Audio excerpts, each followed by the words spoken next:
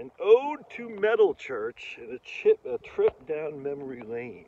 It's getting a little bit chilly out as I'm going for my walk. Sans dogs, sans not just dog, in the singular, sans dogs, because I don't have Pablo or Finney, so I can actually get a good walk.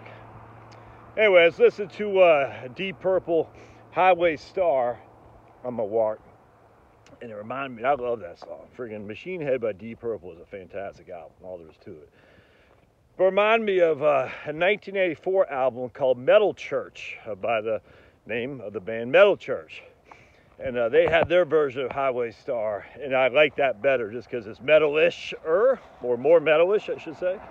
Faster, heavier, and I just loved it, man. And I had forgotten how much I loved Metal Church growing up. So check this out. I moved to the DC area in 1985, in Silver Spring, Maryland. All right, in 10th grade, yeah, 85.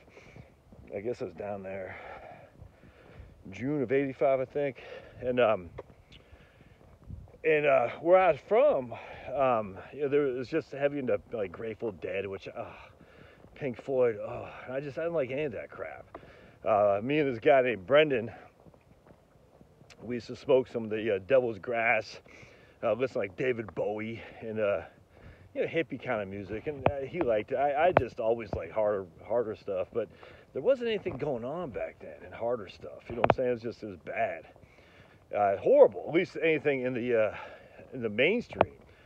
I've said this a million times. The hardest song you could ever hear would be Sammy Hagar, Heavy Metal. One-way ticket to midnight, hollering heavy metal. And it's like, dude, that wasn't that hard. And then Judas Priest, You Got Another Thing Coming. That's it. Like, there's nothing else out there on the radio. You had to go and get LPs and stuff. I don't even think they had, I guess they had CDs. Yeah, they had not CDs, but cassette tapes. But basically, if you couldn't find it on the radio, and I didn't have a car, I didn't have no money, so I was unable to go and acquire music. So it's just basically whatever was on the radio, just horrible stuff. Tom Petty was always on the radio. And I actually like Tom Petty, just, it's not heavy. Anyway, so we'd sit there I remember we'd sit there and smoke dope at night. We'd sneak out of the house, smoke dope, and just literally just sit there, watch the stars. You know what I'm saying? It was a couple of potheads from Maine. I was notorious as a pothead. In fact, I remember my yearbook in 7th or 8th grade, I can't remember. I haven't looked at it, literally freaking 30, 40 years, but something like that. I just remember, hey, to the school pothead or something like that. And, it's like, I'm so cool. Stupid.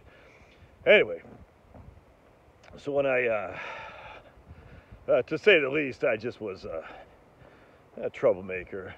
Just, getting into smoking dope in 7th grade. I remember in 7th grade or 8th grade, something like that. Getting in trouble. We had our 8th grade dance at King Middle School, and a bunch of us on Peaks Island got drunk as skunks with the monks in front of school. I remember passed out, puking all over the place. I remember in the beginning of 9th grade, I couldn't see to save my life. I was blind as a bat, so my dad got glasses for me. This is when I was living with my dad before he moved to D.C. I remember there's a school right up the street from where I lived in Portland called Nathan Clifford, which is now sounds like Primo Condos now. And there's a field party there, and getting drunk as a skunk with the monks and passing out in the field. This is 9th grade now, and losing my glasses. And my dad's like, dude, anyway, I couldn't see it. I was just,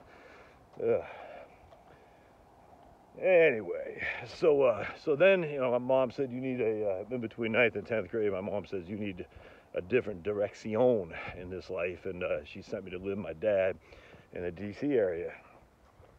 And I didn't know anybody. I was a geek. I mean, I was just coming from Maine. I just, I had no friends, essentially. It's just, loser. And not really a loser, just like, I don't know. It was weird because, I had a lot of friends back in Maine, so moving to D.C. area was, man.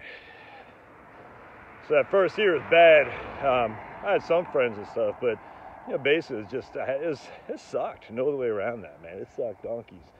And one time, my dad had said he was going to get a job back in Maine. I cannot tell you how stoked I was because, I just had no friends. I mean, I had a couple, like acquaintances I'd hang out with on occasion.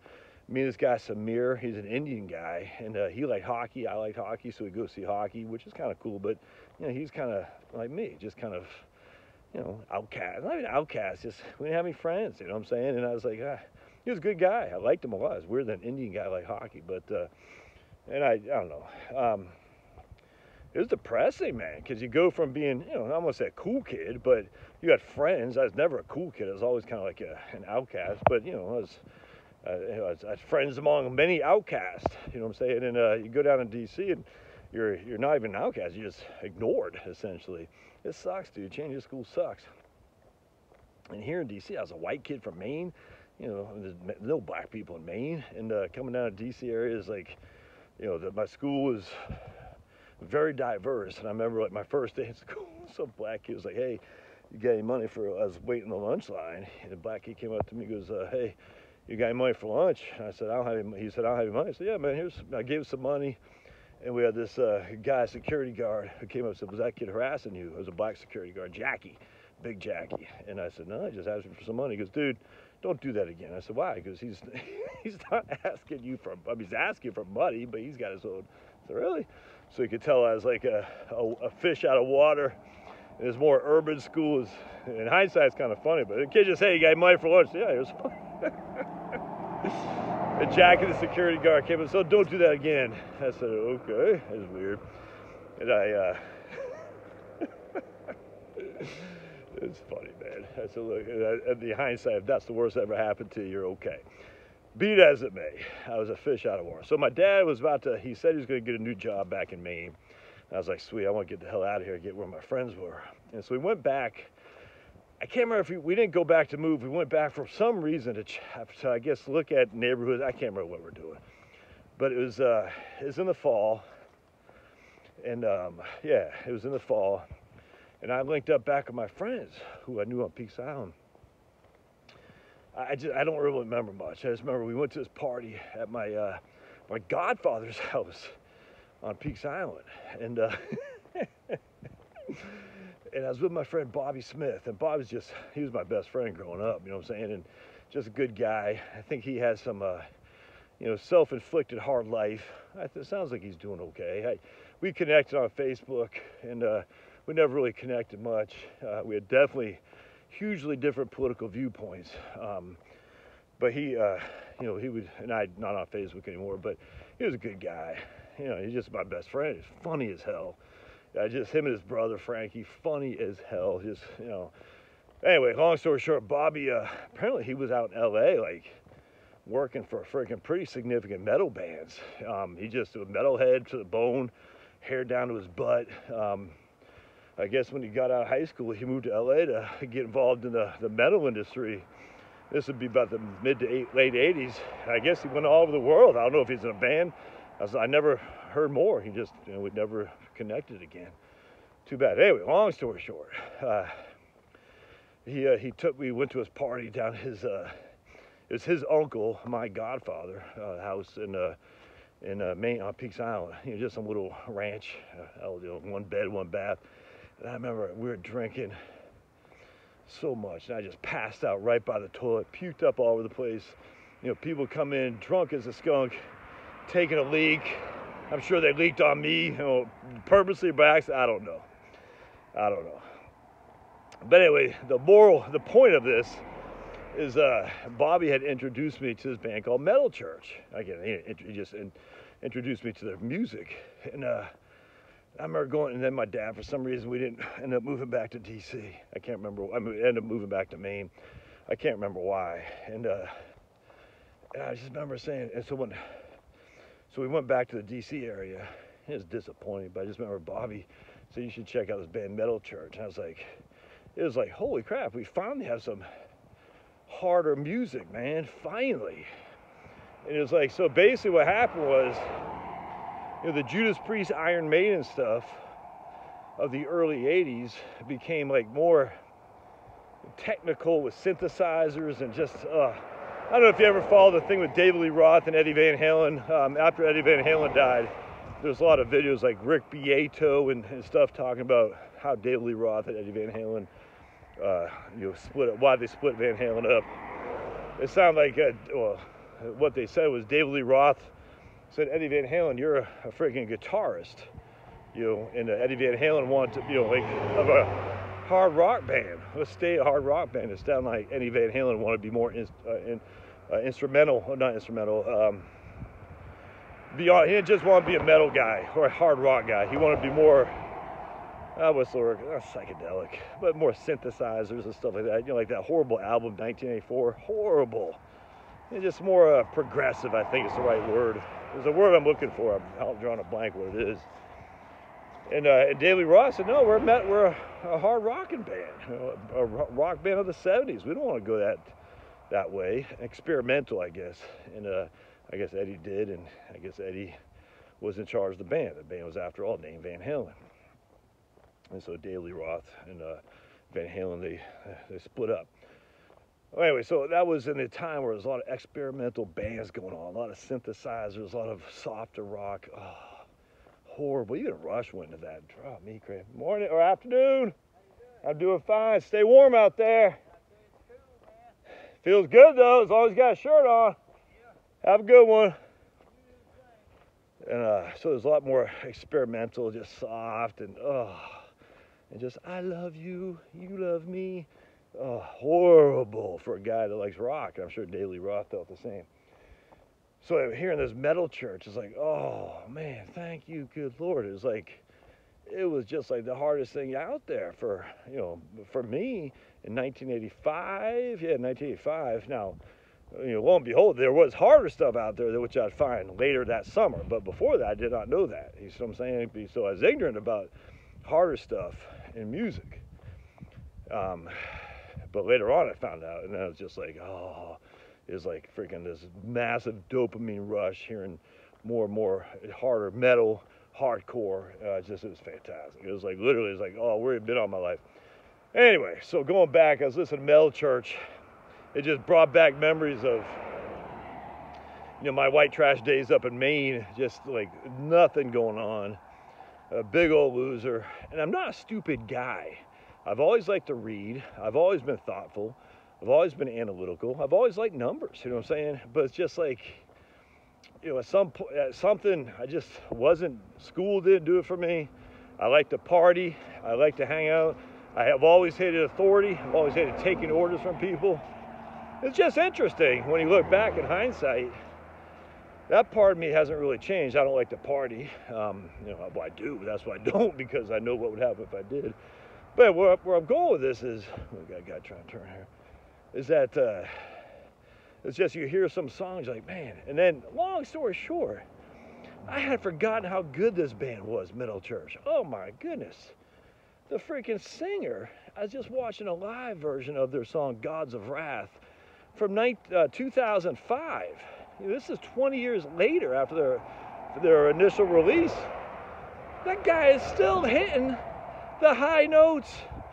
It's like, how does that guy do that? Because he's like, if you listen to Pogues, like Shane MacGowan, he's as drunk as a skunk, man, and smoke and all that. His voice is shot. I'm like, listen to this guy from Metal Church hitting those high notes on a live show. Presumably it wasn't manipulated with some kind of computer, but it's amazing to me. Amazing to me. Anyway, I just thought I'd share those stories with you. That's what ultimately happened. And I met some kid when we're back in the D.C. area, Maryland, Silver Spring, named Will. I can't remember how I met him. He was a punk, literally like a punk. There's a band called The Exploited. I forgot the dude's name, but he had this, and I can't remember, mohawk. And no one had mohawks back then. No one dyed their hair. And Will had a mohawk that was dyed red. I think it was in my English class, if memory serves. That's how we got to know each other. And anyway, one time he had a friend up in Maine, actually. And so one time he had driven with me and my dad up to Maine. I can't remember why we're going up this time either. Maybe that was the same time. I can't remember. Anyway, so Will had introduced me to like punk rock bands. I don't know. I'm trying to think of some of the old bands back then. Agnostic Front was one, but more of the punkish bands, not the hardcore bands so much. The Exploited, GBH, which I never liked.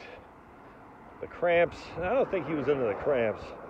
Anyway, some of those old classic punk rock bands. There's one I'm missing, Dead Kennedys, which never did anything for me.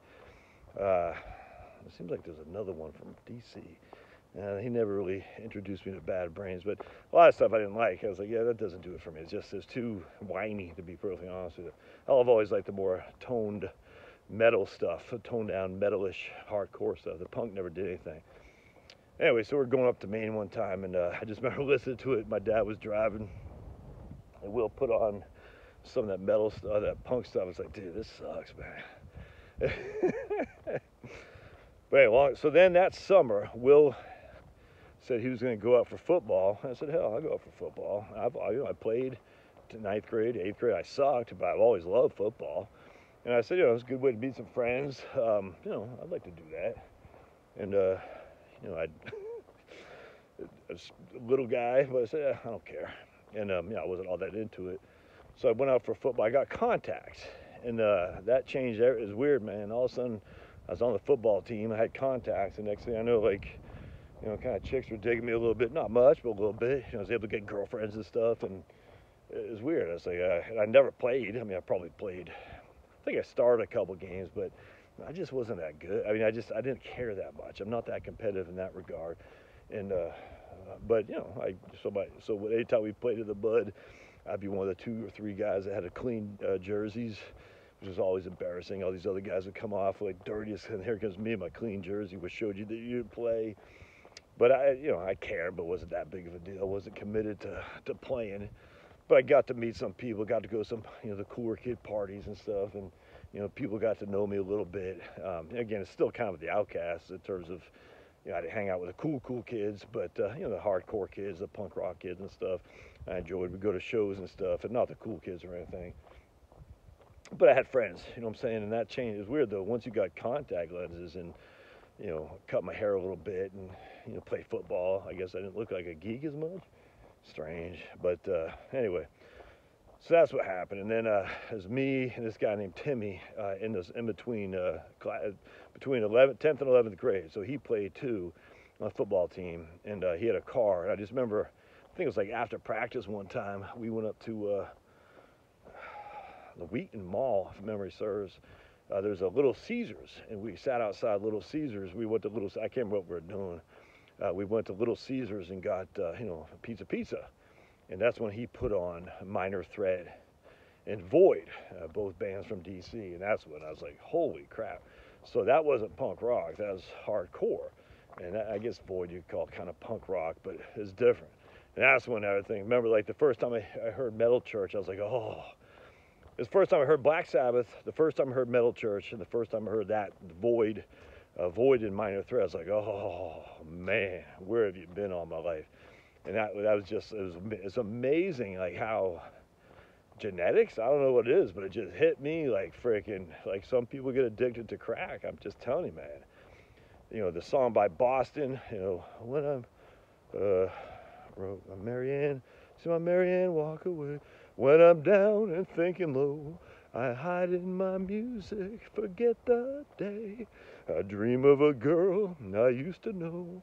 I close my eyes and she slips away. Brad Delp, what a story that is, that Brad Delp.